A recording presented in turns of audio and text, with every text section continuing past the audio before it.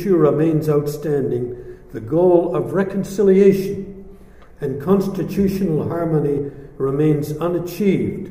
The ongoing rift in the national fabric remains unremedied. And I would just say that the next step, obviously, is for the federal government and Manitoba to sit down with the Métis and reach a settlement. And I don't pretend to know what that settlement would look like. The Supreme Court of Canada made it clear the Métis are distinctive Aboriginal people, distinct from the Indians and the Inuit. And they had distinctive ways of land holding. They held land as individuals and as families.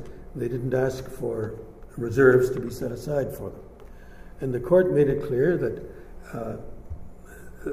this is a case in a sense that's unique because it's about the Métis.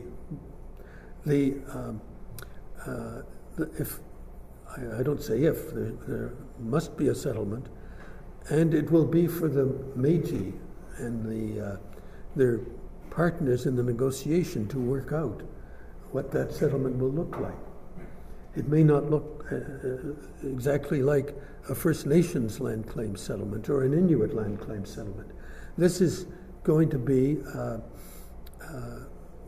a further step in the Canadian journey, and I would only because he came to my 65th birthday party, you'll have a pretty good idea of what age I've reached now, and I may not be around to see the unfolding of this tale, but I want to leave you with the words of Louis Riel, who lived on and was tried for treason in 1885 and hanged. During his closing speech to the jury, Louis Riel talked about the events of 1869-70. And he said, "It is to be understood that there were two societies who treated together.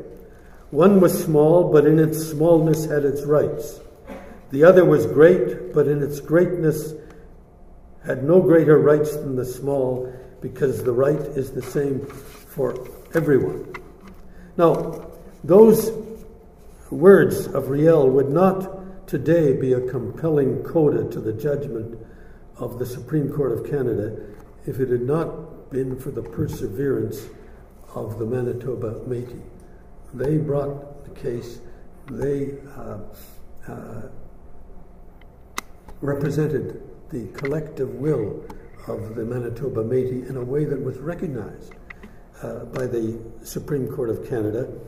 And they launched this journey into our past and established its relevance to our present.